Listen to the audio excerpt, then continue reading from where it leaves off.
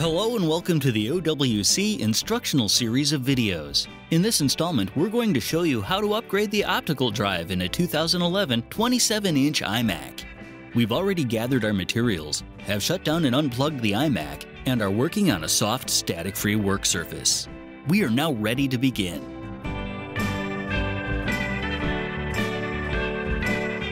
Attach each of the two heavy-duty suction cups to the upper corners of the glass front of the iMac. Then, gently but firmly pull forward on the handles to separate the glass from the magnets that hold it in. You can then set the glass aside. At this point, you'll need to be extremely careful not to touch the screen itself, as the oil from your fingers is very difficult to remove. Next, we need to detach the display itself. To do this, we'll need to remove 8 Torx T10 screws, 4 on the left and 4 on the right.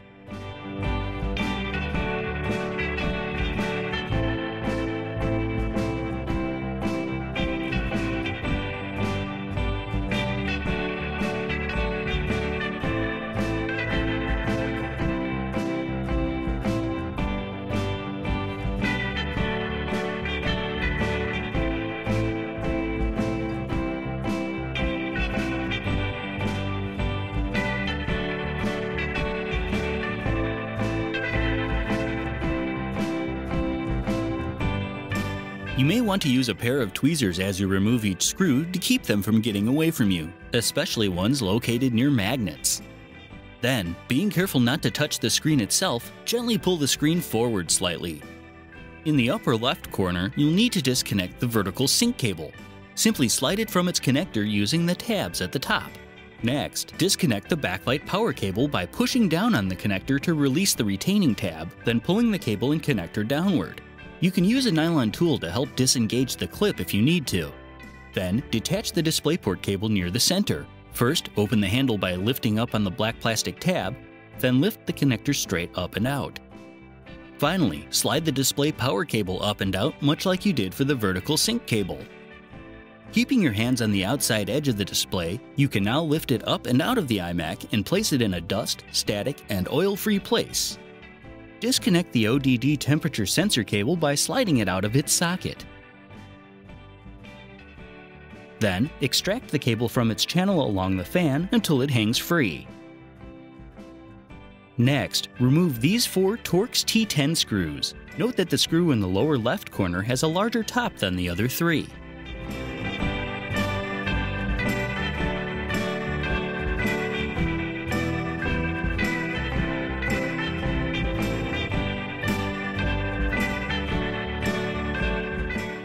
Gently pull the rear of the drive away from the iMac to expose the SATA connector, which you can then detach. You can now pull the drive back slightly, then lift it free of the iMac. Gently peel off the foam pad covering the heat sensor, then carefully lift the sensor itself away from the drive.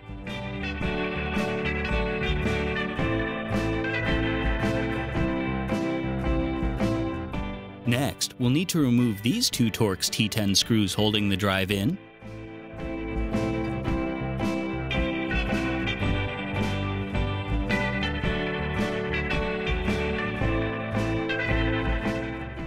Then these 2 on the other side.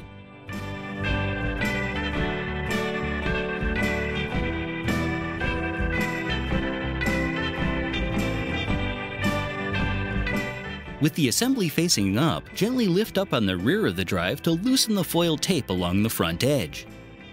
Then gently peel the tape away from the drive. You can now slide the drive out of the carrier and set it aside.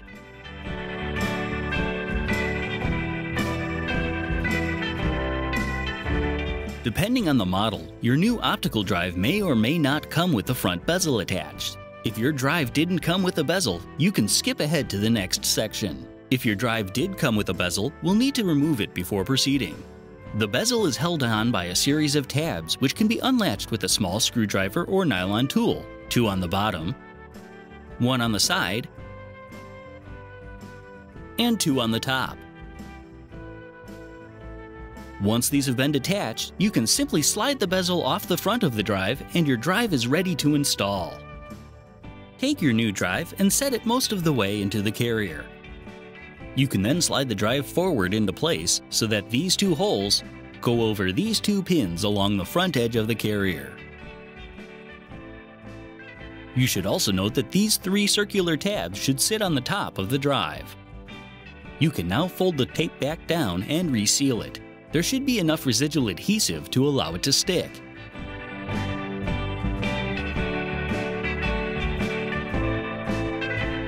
Next, replace the 4 Torx T10 screws you removed earlier.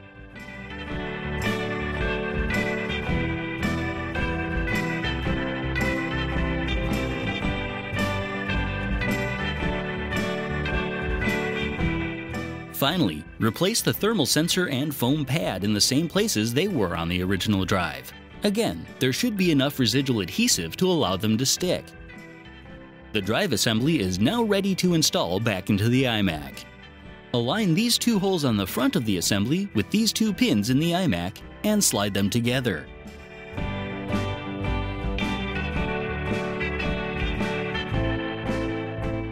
Next, reattach the SATA cable to the drive.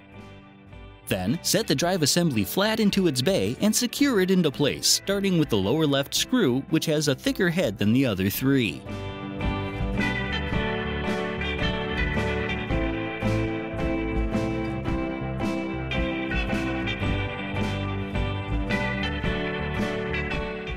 Finally, plug the sensor cable back into its socket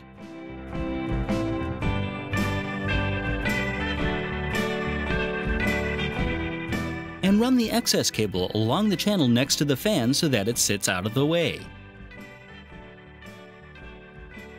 You can now set the LCD back into the iMac, once again being careful not to touch the screen itself. Reattach the display power cable by simply sliding it into place. To reattach the DisplayPort connector, first make sure the handle is flipped upwards. You can then slide it into the connector and flip the handle down to lock it into place.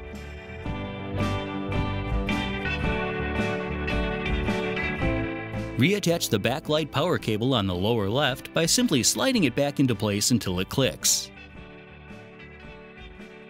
Finally, plug the vertical sync cable back in. You can now lean the display back so it lays flat. Take a narrow screwdriver and slide it through the top screw hole in the display and into the hole in the iMac. You can then use the screwdriver to lift the screen up and down. Do this to align the second screw holes and insert a screw so that the screen won't fall. Repeat the process on the other side.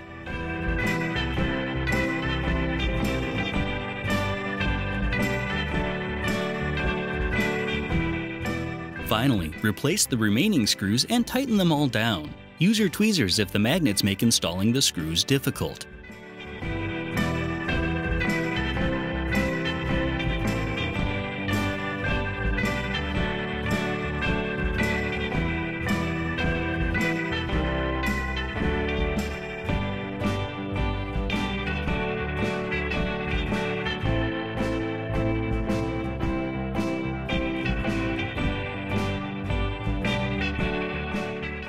You can now set the glass into place as shown, but don't close it yet.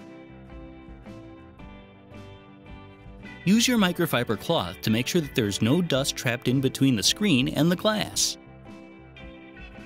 You can now close the glass, which will be held in place by the magnets. You may need to squeeze slightly near the top to make sure the glass sits flush. Finally, remove the suction cups and wipe the front down so it's clear of smudges.